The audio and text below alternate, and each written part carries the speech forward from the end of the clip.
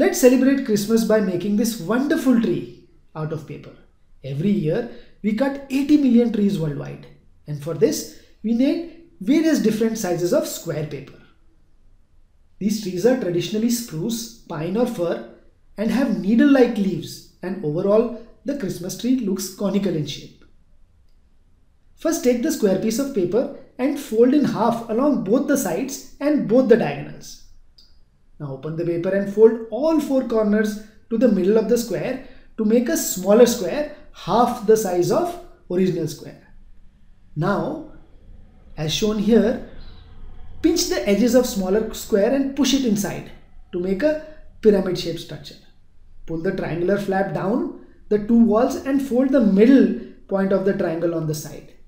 This leaves a small triangle hanging downwards. This small triangle needs to be folded between the two walls of pyramid. Repeat this procedure for remaining three triangles between the walls. This makes the primary structure of the pyramid of our tree. This is the pyramid.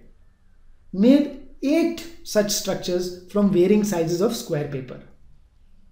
Weave the smaller pyramid over the larger one and keep doing this for all 8 pyramids in ascending order. This makes a wonderful coniferous Christmas tree for us. This looks conical or pyramidal shaped like the real ones. And now you can decorate the tree with a paper star. Tie a knot in a small rectangular strip and make a pentagonal star.